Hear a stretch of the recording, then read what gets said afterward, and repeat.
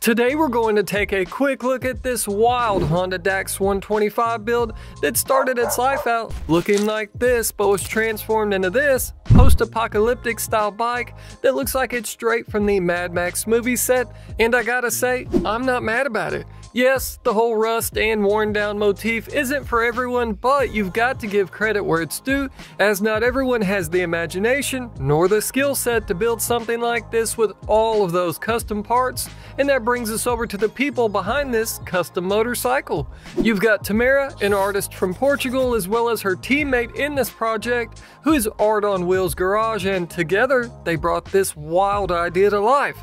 Now you may be asking, why tear down a brand new Honda DAX and turn it into something like this? Well, it's for the Wheels and Waves show out in Europe, and Honda loves to make a splash there, so they contract out multiple artists and shops, put them together, and turn them loose to see just what's possible when it comes to customizing certain motorcycles. And if you're watching this before the end of August, check out the link below to go vote on your favorite mini bike build. What do you guys think about this one though? Pretty cool or not your style? And who's ready for American Honda to hurry up and release the DAX 125 here in the USA? Let's talk about it all down in the comments, and as always, thanks for watching, and we'll see you guys in the next one.